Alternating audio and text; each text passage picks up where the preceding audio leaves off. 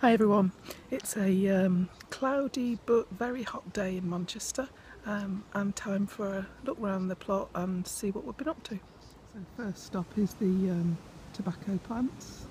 Remember I said they were called Golden Virginia. They're huge, they're taller than me and they now have this lovely flower on, which I presume is just like the Nicotina, a version of the Nicotina flower that you can get. I'm 5'10", so here's about 6 foot,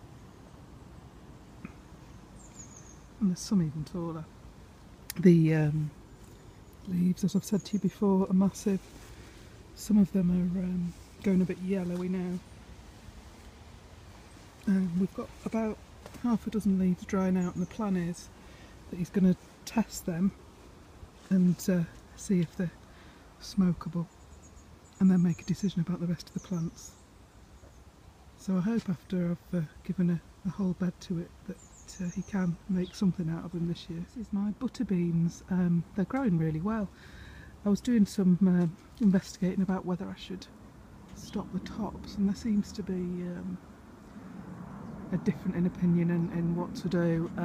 Some people say once they've finished they'll just stop, or once they can't find anywhere else to climb they'll stop. So I think I'm just going to leave them to do their own thing, which is my usual style for most things in life. But you can see there are quite a few pods.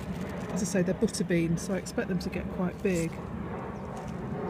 Lovely flowers. Happy to be pollinated by plenty of things. The bed is just overrun, completely overrun. I've underestimated how much space all these things will need. It's just really difficult to see. I've been having some of these small summer squashes and just roasting them or grilling them in a salad. So there's some two plants of summer squash, and then I've got a butternut and a giant squash over there. You can see all lovely nasturtiums everywhere. I'm going to pickle some of the seeds. I did that last year and they were really nice, but the bees are happily eating those. I've put some more crops in here. Can't remember what I've put in. Turnips, they look like they've been eaten actually, and a couple of cauliflowers there, and then there's some spinach and radish and stuff over in that bed. These are field beans. Let me just see if I can scramble my way through. These are called field beans. They're like a broad bean, but they're very tall. Eat like a broad bean as well, but a little bit later than a broad bean, I think. Courgette in there, growing well. I'm picking those when they're really young, which is good. Oh, and can you see my gladioli? First one I've ever grown. Pleased with that. This one's doing really well. Got some of these black tomatoes. They're not not quite ripe yet, but certainly not far. I can see they're a bit green at the bottom. I'll be trying those soon. And I've got at least one aubergine. It's not far off eating actually, that. Got loads of cucumbers. A few more in here. I think I'm going to have to stop my melon because it's growing and growing and growing, and I think you're supposed to leave it until it's only got 4 melons on it. It's a sack. Sweet potatoes are growing bonkers. Another one here. Green pepper, loads on there too. And then back out to the finished article. That is the fruit cage.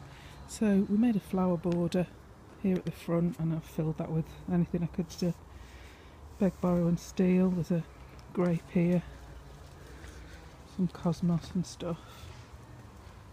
Actually got some cheap dahlias they were selling off at the garden centre as well, which are very pretty.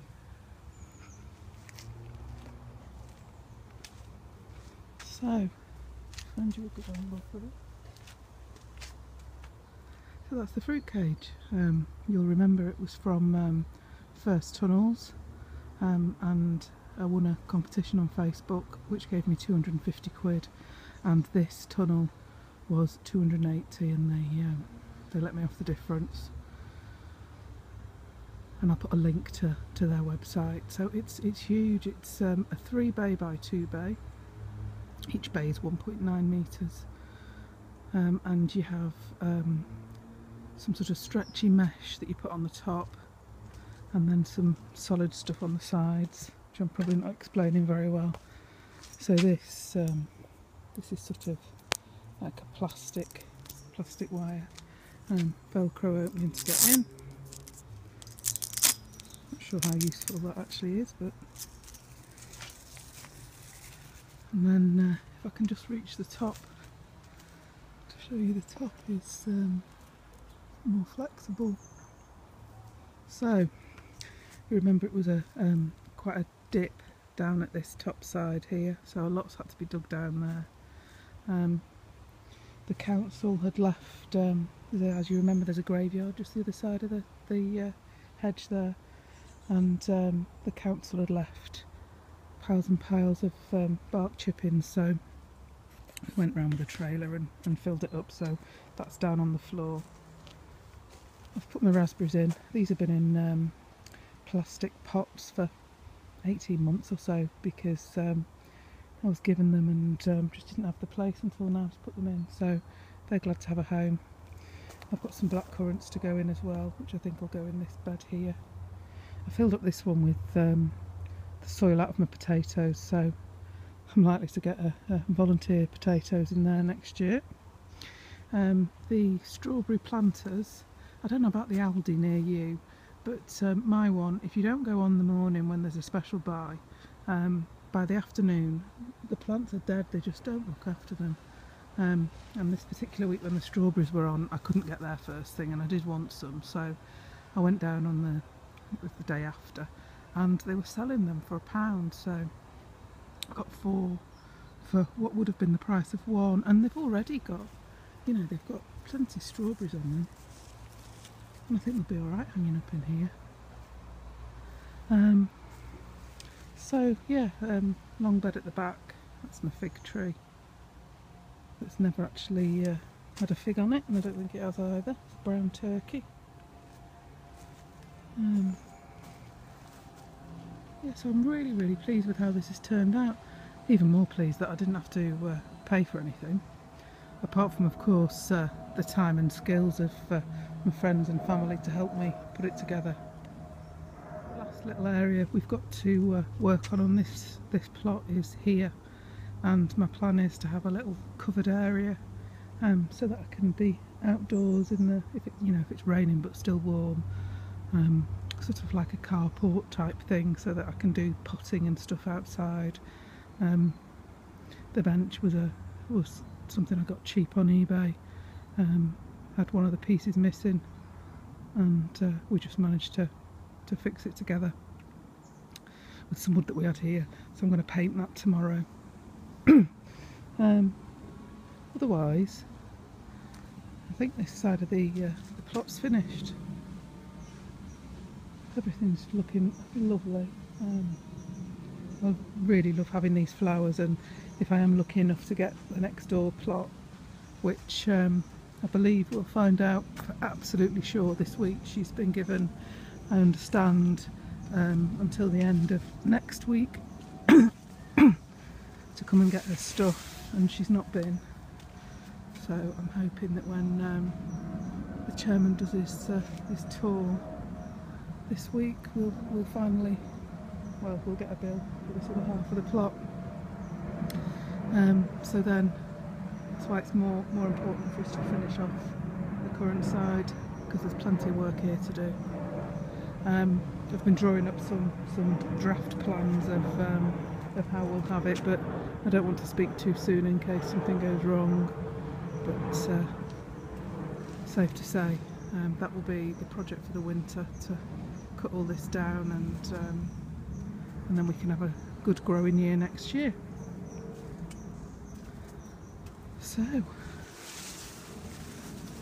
that's that's where we are. Thank you as ever for watching, all your comments and subscribing. I really enjoy reading all your messages and taking on board your advice, so thank you. Have a good week. Bye.